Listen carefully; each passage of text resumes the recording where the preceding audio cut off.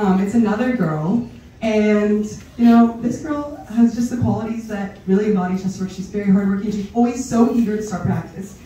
Sometimes she comes a little early because she has a sibling in a different practice, and when their practice is literally still going on, she's like, Coach Emily, can I get in and start warming up?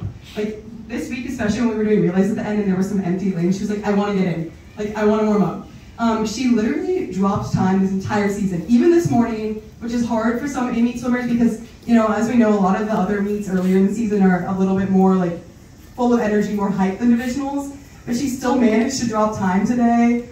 She did so amazing. She was just so happy. I loved coaching her. So my coach's award goes to Maher.